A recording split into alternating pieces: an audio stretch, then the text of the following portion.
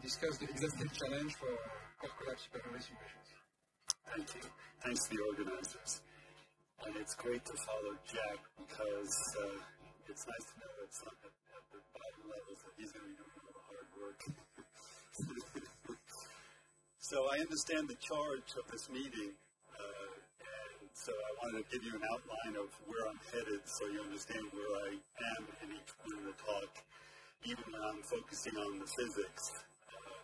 I want to delineate the physics requirements of the supernova problem. And as I said to Richard Klein this morning over breakfast, physics kills, and you'll see why in this particular application. And there's no getting away from it in this application is the problem. And so the physics will immediately translate into computation requirements. That's intuitively obvious, but I'll show you how. I want to discuss the current state of the art. Again, over breakfast, we were discussing where the field is after 4.5 decades. And recently, there have been, in the last few years, some significant breakthroughs. So there's been some very good progress made. It's worth noting. But I'll be the first to point out the faults in our approaches and what's required in the future. And I think that the faults in our current approaches, again, going back to the computation requirements, in the present day ought to be forgiven, but a decade from now, maybe less so. And then I'll focus on the computational challenges per se, really give you a sense of the scale of this problem, and then I'll conclude by responding to the set of questions that remain and the other organizers have given us. So this is an astrophysics audience, so everyone here appreciates basically how core collapse supernovae work and why they're important. For the non-astrophysics guests we have here, core collapse supernovae are the death throes of massive stars 10 times the mass of the sun or greater, and they're the single most important source of elements in the universe. They are dominant in terms of production of elements between oxygen and iron, and responsible for half the elements heavier than iron. So if we're trying to understand our origins, our place in the universe, we really have to understand core collapse supernovae. The shock wave, the star's core, after millions of years of stellar evolution, the stellar core collapses on itself, and it proceeds to super high densities at the center. Supernuclear densities at the center, becomes incompressible, rebounds, launches a shock wave like a spherical piston in a system, and that shock wave ultimately must propagate out of the iron core of the star into the stellar layers, silicon, oxygen, and beyond layers, and disrupt the star in a core collapse supernova event. The fundamental problem is that the shock wave stalls. It's plowing through the iron core, and due to dissociation losses, breaking up nuclei into nucleons, and the loss of particles, so loss of neutrinos, radiative particles, the shock wave is enervated, it stalls, and the fundamental question to date, which we're beginning to answer, fortunately, is how is the shock wave revived? You have here a schematic, which I'll make ever more complex as the talk goes on today. You have a stalled supernova shock wave. You have infalling material through it. In the stellar core, the material, of course, is decelerated. It's dissociated, so nuclei become neutrons and protons. You have at the center this super dense core that's formed during stellar core collapse. It's known as the protoneutron star for obvious reasons. It'll go on to form a neutron star or black hole. This is how neutron stars are born largely in the universe.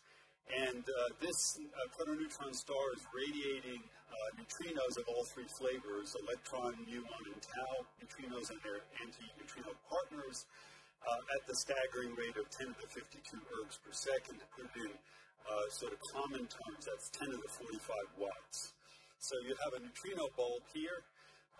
Jim Wilson, back in the early 1980s, discovered that the shock wave can be re-energized by neutrino heating. We call this the delayed shock mechanism, the neutrino reheating mechanism. And the heating is mediated by the absorption of electron-flavored neutrinos and antineutrinos on the protons and neutrons that were liberated by dissociation of the material through the shock wave. You have here the region splits into two pieces neatly in spherical symmetry. There's net heating region by neutrinos and a net cooling region. Throughout this entire region, you have heating and cooling by neutrinos, but it turns out that heating dominates here, cooling dominates here, and basically at the gain radius, this circle here, they're balanced.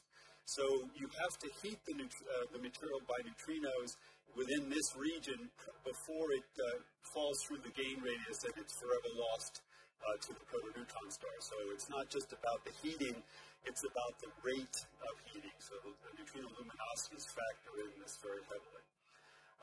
This neutrino heating paradigm remains front and center in core collapse supernova theory. And as you'll see later on today, we're making some important progress on actually exploding stars from first principles based on this mechanism that our colleague, late colleague Jim Wilson, discovered. The neutrino heating can be simply expressed. It's nice in this problem. Every once in a while, something looks simple. And in this case, the neutrino heating mediated by Nui bar absorption, it splits into two terms, one for Nui, one for Nui bar. And it can be expressed in terms of three intuitive quantities. The neutrino luminosity, and it's linear in that, so obviously the more luminous the neutrino bulb, the more energy is deposited, the more likely you are to explode the star.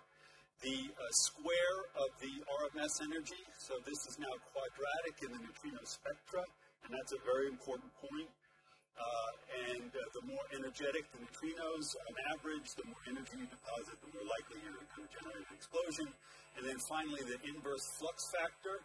The inverse flux factor is a measure of the isotropy of the neutrino radiation field here at a point, an instant of time and a spatial point. The neutrinos are not all propagating in one direction. The more isotropic the distribution of neutrinos, the more time the neutrinos spend in the heating region, and then intuitively, the more heating you get. So these three quantities have to be computed, and they have to be computed quite accurately. You're going to release about 300 times the energy of an explosion in neutrinos. And so one has to, in this problem, in this multi-physics problem, be very, very careful about how one computes the neutrino, things in the neutrino sector. The only way to do this, ultimately, is to solve for the neutrino distribution function.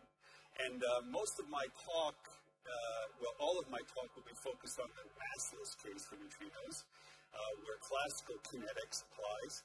But we know now that neutrinos have mass, and therefore they can mix in flavors, so that's a quantum mechanical phenomenon.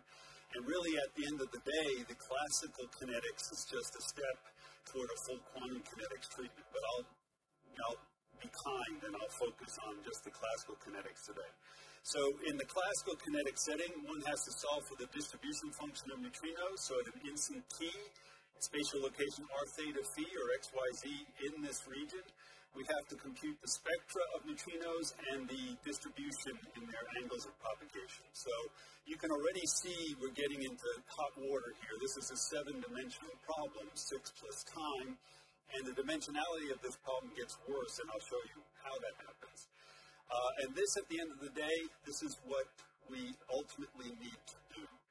And as I'll show you, this is not just an exascale challenge, this is a sustained exascale challenge. And I remember back at the scales meeting, the DOE ran a scales workshop back a decade ago to motivate, this is when everyone was computing at the terascale. And I gave this talk, and one of the program managers came up to me at the end of the talk and he said, "You need an exascale machine." And he said to me, "Forget it. You're not going to get one." So here we are, talking about the exascale. So we have to, the science community needs to keep pushing and pushing and pushing, and eventually, hopefully, we'll have an exascale machine. But exascale is a misnomer, as Jack was showing you. It's exaflops and it's petabytes, and that's going to be a challenge for problems like this. So this is what I refer to as multi-frequency, multi-angle. But, in the meantime, what do? This is not a problem you walk away from and come back 10 years from now and start. So this is a problem we've been working on since 1966, thanks to the pioneering work of people like Jim Wilson, Sterling Colgate, and others. And we are making progress. It's a hard problem. We're learning as we go. You don't walk away from this problem. You keep working at it. So what do we do now? Well, what we do now, the state of the art now is to use a multi-frequency treatment. And in multi-frequency, not multi-angle treatment, you basically take the kinetic equations for F, the Boltzmann equation, and you integrate out the neutrino angular dependencies. Okay, and what you wind up with is a set of equations, we call them moments equations, and for the conoscenti here we have M1 models, multi-frequency variable Eddington tensor models, etc. You wind up with a set of equations for the neutrino energy density per frequency and the neutrino momentum density per frequency. So in essence, you're solving for the lowest order angular moments as a function of frequency. So you have the full frequency dimensionality in the problem. As far as the angular dependence, you're basically including the angular dependence in the lowest order moments. And that system has to be closed by a closure prescription. Much like in hydrodynamics, you need the equation of state to relate the pressure, which is a higher moment, to the density, for example. In these prescriptions, you need a closure, and that's a challenge in and of itself. So this is what we do now, and I'll show you progress given that. And because of the dependence on the square of the spectrum, this is what I would regard as entry-level realism for this problem now. Gray treatments integrate out everything in momentum space. In the phase space, which is space plus momentum space, we integrate out the angular dependencies of the neutrinos and the energy dependencies, and we have a gray treatment. So here we're basically solving the only three-dimensional spatial problem, and that's fine to illuminate the landscape, but it is not sufficient to come up with a first principle solution to the supernova problem. The problem with gray treatments, as folks who do radiation hydrodynamics here know, is that you have to, the opacities, the way the radiation interacts with the material depends on the opacities. And in this particular instance, in gray, we're working with the energy mean opacities. You need to know, you have to assume the spectrum of radiation in order to compute those. Since you're not computing the spectrum anymore, you're integrating that dimensionality out. And if you put in a hard spectrum, in this particular instance, you get an explosion. You put in a soft spectrum, you get a dud. You cannot achieve first principle solutions to the supernova problem with gray. You have to step into multi-frequency, and ultimately, multi-frequency has to be, at the very least, validated by multi-angle multi-frequency, or perhaps multi-angle multi-frequency brings some additional new physics not included in multi-frequency that will be essential in this problem. So this is the heart of it, and it's what makes this an exascale, sustained exascale challenge. So the, that's jokes. I was hoping there was a little line check. So the Boltzmann, the multi-angle multi-frequency, aka Boltzmann case, has been done fully in the context of spherical symmetry. So one spatial dimension. Because of, in spherical symmetry, you still have one direction cosine for the neutrinos and energy, so it's a three-dimensional problem, even though it's spatially a one-dimensional problem. And this was achieved in the fully general relativistic setting by Matthias Liebendorfer et al. Matthias is with us today, and will speak later. And in the more modern settings, we have Sumi will be speaking today as well. Sumiyoshi et al. In 2005 did this, and this is from our group again, with more modern opacities. So we have excellent representation from the supernova community today with the talks this afternoon. I was very pleased to see that. Here it's a little depressing, radius versus time. This is the shock trajectory across stellar progenitors from 13 to 40 solar masses. So once again, it's important to emphasize Mother Nature produces stars of varying masses, and we have to generate explosions in all of them for those that do explode. And you see here, these are all duds. The radius of the shock goes out to a maximum and recedes, and there is no explosion. As I'll show you later, an explosion will look like quite different. The radius of the shock will continue on in. So this has been accomplished. This was accomplished in 2001. We started modeling supernovae in 1966. So it took, 36 years to get to the point where we could do the multi-angle, multi-frequency treatment in spherical symmetry in this problem. And it's going to be a long time before we can do this in 3D. Okay? So this just to frame the problem. Now, obviously there's something missing here. So basically this, from a physics perspective, tells me that I cannot explode stars by neutrino heating alone. That the neutrino heating has to be aided by something. And what would that something be? Well, I need to break spherical symmetry, and I need to help the neutrino heating through multidimensional effects. The multidimensional effects that we know are the most important is what's called a stationary accretion shock instability or standing accretion shock instability. The shock wave is actually unstable in this setting. In 2 dimensions, it's a flip-flopping mode, and in 3 dimensions, there's a sloshing flip-flopping mode and a spiral mode. The idea behind the shock instability is that it distorts the shock, and that gives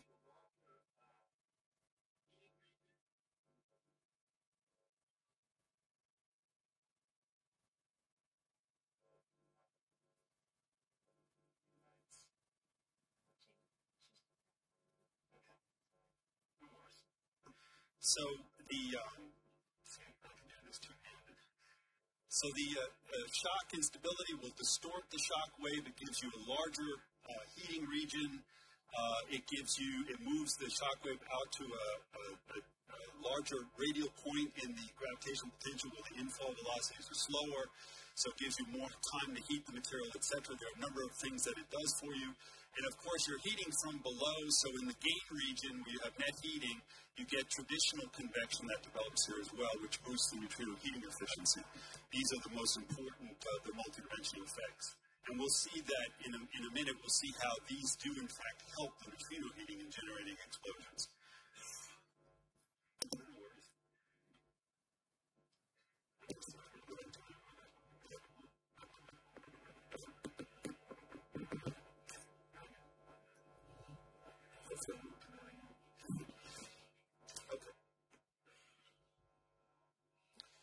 So before I go on to show you the results of simulations in 2 dimensions in particular, and also now beginning in 3, with neutrino heating mediated by multidimensional effects, let me again focus on the physics here and then tie the physics right after this to flops. So here's the Boltzmann kinetic equation for neutrinos in the massless case. This is the 3D fully general relativistic. Everything is here. Obviously, the charge term goes away. The first term is just the usual time derivative and spatial transport. This just describes how the neutrinos move in space. This term is very difficult to deal with. It's very tricky. It involves a lot of physics. It's difficult to handle numerically in a conservative way. The work by Matthias Liebendorfer in the context of spherical symmetry demonstrates that, and we have to basically reproduce that now in 3D. This contains all of the relativistic effects as well as the geometric effects of the coordinate system. So geometric effects, if I'm using spherical polar coordinates, the neutrino direction cosine as the neutrino moves through the star changes relative to the coordinates. So that's just a simple coordinate effect. That's included here, and that's always present. This includes all of the special relativistic effects, so Doppler shifts, frequency shifts due to motion, especially when we're observing the neutrino energies and angles in the co-moving frame of reference with the fluid. And this includes also all the general relativistic effects, like gravitational redshift. As neutrinos propagate outward in the gravitational potential, their frequency is downshifted to the red, known as redshifting. And it's important to note that no matter which frame of reference you choose for the neutrinos, whether you choose the inertial frame at infinity or you choose the co-moving frame moving with the fluid, the general relativistic effects don't go away. You always have this term, so you cannot get away from this term by choosing different frames of reference. And then finally, you have the collision term, which is, I'll show you in more detail later what it looks like. And this is all the neutrino interactions, emission, absorption, scattering, pair creation, annihilation, etc. And the scattering, most importantly, I want to note that the scattering generally changes neutrino angles and energies. And so the scattering kernels are going to be monstrous in dimensionality and in memory, if we include the full kernels here. So if I go back to the spherically symmetric case, so this is the Lensedal work from the Oak Ridge group, which involves Marius as well. In the context of spherical symmetry in one spatial dimension, we've done GR, full GR. We've included all of the effects here included in this term, as well as a complete set of neutrino interactions. And on the next graph, I'll show you this is referred to as GR, full opacity run, so full physics. And not by way of comparison to be critical, but just to give you an idea of what's happening in the field.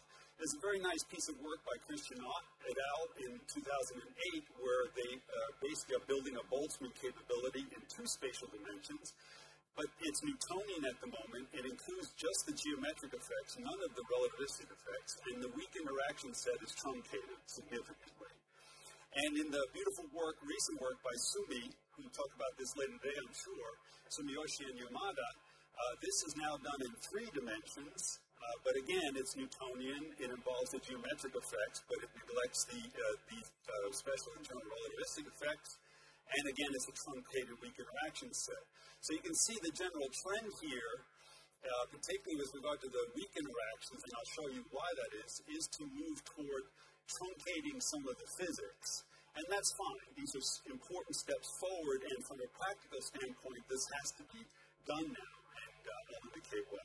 But before I do, let me show you that at the end of the day, we can't do that, okay? So shown here on the left is shock radius versus time. This is from Lensedal. What we realize that in a code like Agile Boltzmann, it's exact. And so what we realized we could do to demonstrate the importance of the pieces of physics is we could take that simulation and we could peel away the physics. So all the physics is in it and we could peel it away. And that's what we did. So the first thing we did, so the full physics run is shown here in black. The first thing we did was go to Newtonian gravity, and that's shown in red. And then the next thing we did was take Newtonian gravity reduction, and we reduced the opacity set, and that's shown in green. And then the final thing we did was we took Newtonian gravity with a reduction in the neutrino opacity set, and that we took out the relativistic effects, and that's shown in blue. And you can see here that the large variation in shock radius here, this is enormous. This is a factor of essentially 50% relative to about 150 kilometers for the shock. That for this problem is a huge difference. Because at the end of the day, remember, you're trying to set the stage for all of the multidimensional effects, like the accretion shock instability to develop, convection to develop, and the compactness of the configuration, the shock radius to the gain radius to the protoneutron cell surface dictates how all of that will develop. So sure enough, if I look here at 130 milliseconds after bounce, I'm precisely at the point where the one-dimensional and the two-dimensional simulations diverge. So it's very easy to argue that, yeah, you guys did this is very nice, but this was done in the context of spherical symmetry. What's that got to do with 2D and 3D? Well, it's got everything to do with 2D and 3D because it's precisely in the regime where the 2D and the 1D will diverge where you have the maximum spread here. So the bottom line is the physics sets the stage for everything that will follow in the multidimensional case. And so you cannot get away from doing a full physics model. GR, full opacities, relativistic effects, the whole 9 yards. Now, I'm going to show you here, just to illustrate the point, this is the Boltzmann equation for electron neutrinos only, spherical symmetry, Newtonian gravity, and order V over C relativistic effects. Obviously, I've made that reduction here just so I can write the equation on one slide, but it illustrates the point nonetheless.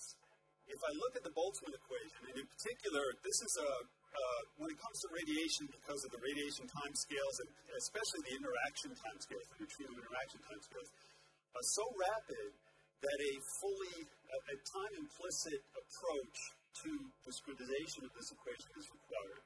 Now, you can do the left-hand side explicitly, but you have to do the right-hand side implicitly.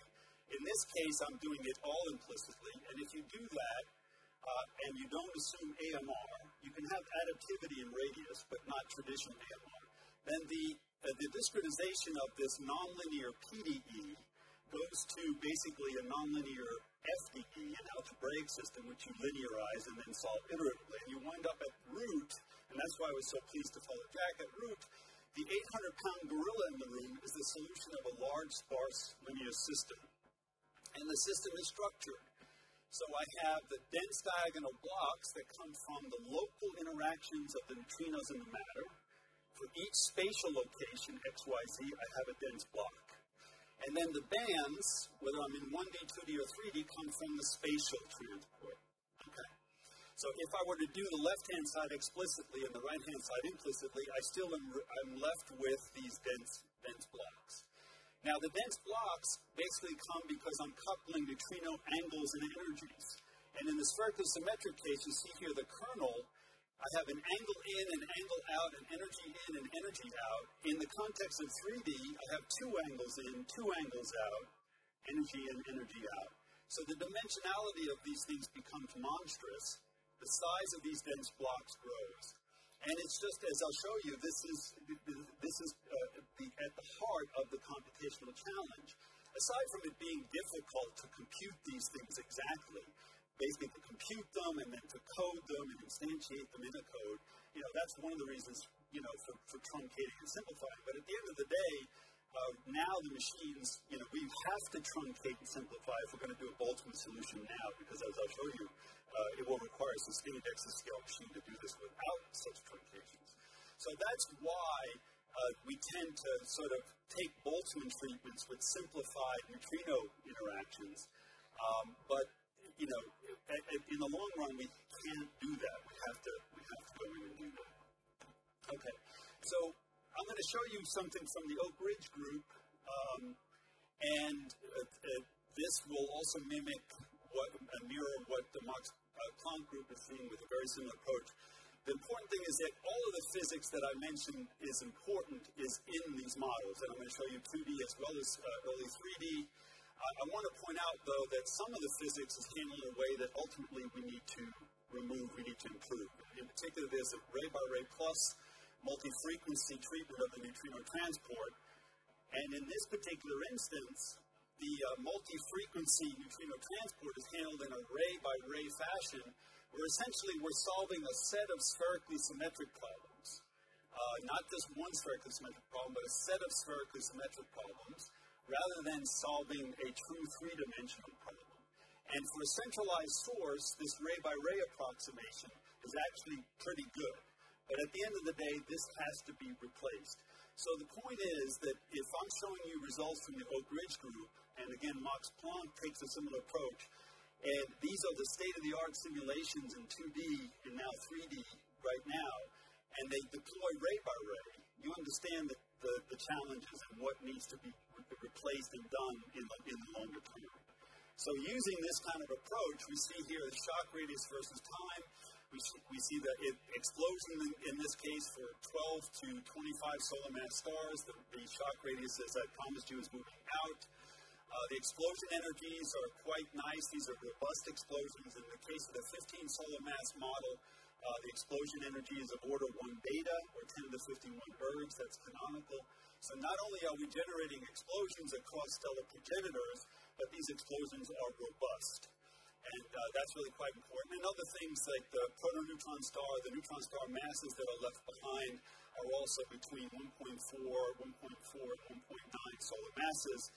And I won't spend much time on this, but here we begin to compare with observations. These are explosion energies. These are observed neutron star masses. So our predicted masses are in the range of observations here. And some of these models were taken too early to really put on this graph, but in the 15 solar mass case, our predicted explosion energy is very close to what's observed. So this is very encouraging. It's not just that we're getting explosions across a range of progenitors from first principles, no parameters, but our predictions, the zeroth order predictions like explosion energies, are commensurate with observation. So clearly, we're making progress. This is the first time that the neutrino reheating mechanism is proving to be successful in first principle models, and the predicted outcomes are commensurate with observations. So just to give you a quick movie of this, that's the shock wave that formed. You'll see the development of convection and of the SASE in this, and at the end of the day, you'll see that an explosion is generated. This is very boring initially, but then gets quite dramatic. See the development of convective flows here. You'll start to see a flip-flopping. There's an LH1 mode for the SASE developing here. What's interesting is the SASE leads to these quasi-equatorial large accretion funnels that impinge on the protoneutron star surface. And so the key thing here in multi-D is that you get explosion while maintaining the neutrino luminosities from these large plumes that impinge on the protoneutron star surface and feed the neutrino luminosities. And you can see here an explosion is developing, and you see these large accretion plumes, quasi-equatorial, and there's more than one. Here's the second one that will form. And by the way, these dominate the SASE and its induction of these plumes and the impingement of these plumes on the protoneutron star surface dominates the gravitational wave signals in these models. And so let me show you now early results. This is the same. This is a slice from a 3D model. This is a pilot model that has been run to 150 milliseconds after bounce. We'll see the development of convection. You see here not only some sloshing, but you'll see some spiraling, the M=1 mode of the SASE appearing in 3D, which is not admitted in 2D. So 3D opens up new degrees of freedom, and this is not smooth. This is a 3-degree resolution, so a lower resolution model. We're just piloting this through to catch bugs, because the full model is running now. I think we're at about 30 milliseconds after bounce, and the full model will take about 50 million processor hours to compute. So, and these models run over the course of many months to push through. And here is a similar slice from the Max-Planck group. They too, in 2D, see explosions, although they do not see robust explosions like we do, but they do see first principles explosions across progenitors. So now it's become more of a quantitative comparison rather than a qualitative comparison, so it's an important step forward. And this compares with their slice from their 3D model at about the same time. So we're getting there, and this is just I'll skip over this really, but I just want to point out that things are looking better. I was talking to Richard this morning. Now we have, for the first time, we're producing explosions from first principles without parameterizations across progenitors, and in our case, we're seeing robust explosions. We do have to do a detailed comparison with Max-Planck, although some of the previous comparisons, detailed comparisons we've done before with them and have published. And then obviously we have to move on to the 3D, and that's the final frontier. So just briefly, the code lines from the Oak Ridge group are motivated by this. The Agile Boltzmann continues to be a wonderful tool for us. Chimera is our extant production 2D, 3D code. But ultimately, we're developing Genesis to remove the ray-by-ray and approximate GR we've used in the Chimera models to have a full exact treatment with multi-group variable Eddington tensor and ultimately Boltzmann neutrino transport and exact GR with singularity avoidance. So a supernova model is based on some components, magnetohydrodynamics, gravity, radiation, and nuclear burning, and then for each of those, of course, we have particular numerical approaches. Many groups do similar things. The 800-pound gorilla is radiation, involving implicit updates and sparse solves, as indicated earlier, and ultimately goes down to the libraries we hope to see come out of Jack's group. And nuclear burning for a very detailed nuclear network of 400 isotopes done in situ on the fly. Nuclear burning can actually begin to challenge computationally the radiation sector. So it's not just the radiation that's critical here. We have chemically reactive, nuclear reactive flows. If I go to the 800-pound gorilla and I look at the dense, I pull up the sparse matrix again, I'm going to give you, this is sort of a lower bound because I'm going to show you just what flops are required for one piece of this, and then of course you have other pieces. But if I look at just the flops required to precondition the dense blocks, I have the number of dense blocks, which is the number of time steps, the number of spatial zones, and the number of, I can't remember what NI is, the number of iterations per time step. So that's the number of dense blocks I'm going to deal with in a simulation. The flops per dense block will depend on the algorithm. And so here I've written it as Fnn squared, Fnm squared, where Nm is the dimension of the dense block. So for LU decomposition, F is Nm, and you're going to be dead in the water with straight up LU.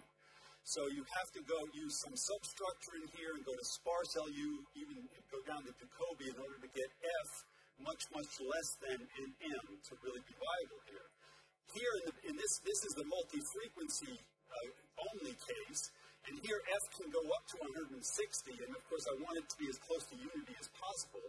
But even in a multi-frequency only treatment, I'm going to take F hours on an exaflop machine at 10% of peak. So even for multi-frequency treatments, the algorithms I choose, which dictate how big F is relative to N sub M, are critical. So that's very, very important. If I go to the full Boltzmann case, then F can range now up to 5,120, which is why with L, and at the end of the day, I require 4 F days per run on an exaflop machine at 10% of peak. So clearly, if I do LU straight up, then I'm 5,000, 20,000 days here to run a single run. So forget it, right?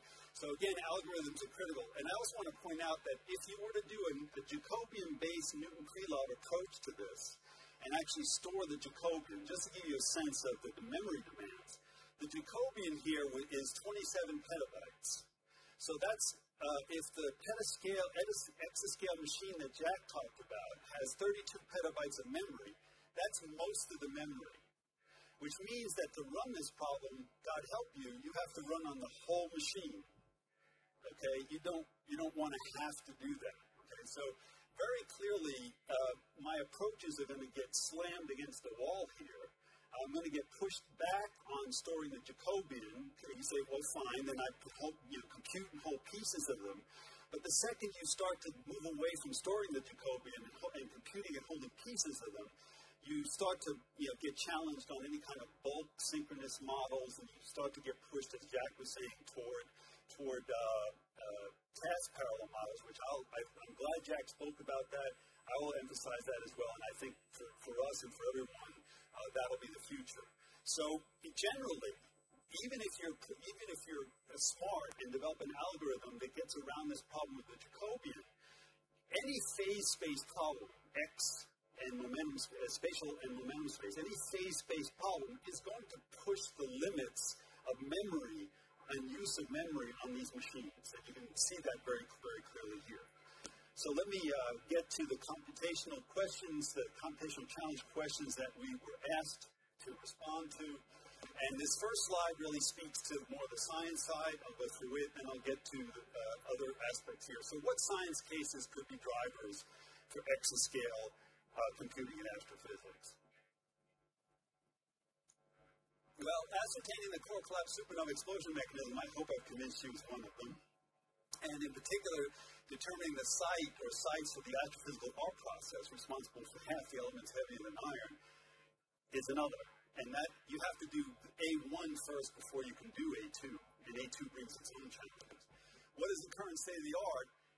So I hope I showed you that if I'm showing you what is the state of the art and it's using ray-by-ray neutrino transport, then we are still limited in our approaches, our fundamental physics approaches, because of the physics difficulty of the problem, before we even get to the computational limitations of full 3D, for example. So this is the field. We take a very practical approach in this field because the problem is so demanding.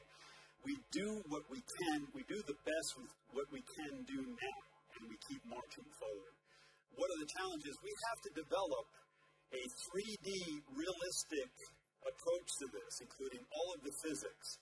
And that is the one that's conservative for lepton number and energy simultaneously. And all of this, as the literature on this subject details, is extremely difficult to do. And then obviously, once we've developed this realistic physical approach, we have to develop an instantiation of that approach on these platforms that is, can make use of these platforms optimally to get to the science we need. Okay, so what problems are there now that impede high performance, and which new problems do we anticipate on the way to the exascale? The answer here breaks the problem up into two pieces. There's the node level piece, and then there's the fact that the number of nodes is going to scale up. Okay, so with regard to the node level piece, achieving node level performance is an issue, particularly in a problem like this, a multi-physics problem like this, and we'll talk about that in a little bit. And then ultimately, as Jack has emphasized, as we go to billion-way parallelism, bulk synchronous approaches are likely going to break down, and we have to take a fundamentally new approach, an approach taken by, for example, Jack's group in the MAGMA plasma software, where you basically have task parallelism, and you manage the scheduling of all that in a very effective way. And generally, I think that's going to be the answer. What possible solutions are there to this? Well, fortunately, the good news is, in the supernova problem, there's high dimensionality and a lot of physics. So that gives you a lot of opportunity to take advantage of things in terms of exposing node level parallelism and boosting the use of these machines for performance. And the bottom line is, the compilers alone won't do this, as you guys know. Everyone begs for better, smarter compilers and for this to be automated, but the compilers are not going to get that much better. So we're going to have to do a lot of this ourselves. That is, your source code, you're going to have to write your source code in a way where the compiler sees what you're trying to do and then deploys that in assembly and ultimately machine language on the machine in an effective way. And so you've got to get in there and you've got to thread and vectorize the heck out of this. And then ultimately, we have to develop these task-based approaches. This has been done in MAGMA, in MADNESS chemistry code, and in the Uinta framework for combustion. So people have successfully deployed task parallel approaches in problems, complex problems, multi-physics problems, and we need to continue to do that. What hardware characteristics will an exascale machine most likely have, and how will this impact code development? An exascale machine will have petascale memory. That's just, the reality, and it's going to be the reality. Memory is very expensive. So this may actually preclude certain treatments like Boltzmann, depending on your algorithms. But generally, it's going to really challenge the resolutions in the models, particularly for models involving phase space, even with adaptive message finding. It's going to be very, very challenging to achieve some of the resolutions to capture things like turbulence in these models. Billion-way parallelism and data movement, as Jack illustrated very clearly this morning, are problematic and costly and will require a fundamentally new approach, this task-based approach. What tools, libraries, etc., can we hope to have on these machines? Well, we start with LAPAC. That's our 800-pound gorilla solution. OpenACC and OpenMP. I know there was a talk by someone from NVIDIA here earlier in the week. I'm sorry I missed it. And the title of the talk was, What Can NVIDIA Do? Well, I would love to see NVIDIA and Intel play nice and for us to have OpenMP4 with accelerator extensions so that a lot of this work, threading and vectorization can be managed in an automated way. We need node-level debugging, so this is not just for correctness but for performance, and so we'll need some support also from the hardware side to have the counters. And I believe this is a different view of it. I'll skip over that. I want to acknowledge many collaborators here, some of whom will speak later today. And I want to especially acknowledge Bronson Messer of our team, who provided a great deal of input to me in preparing the answers to some of these questions. So,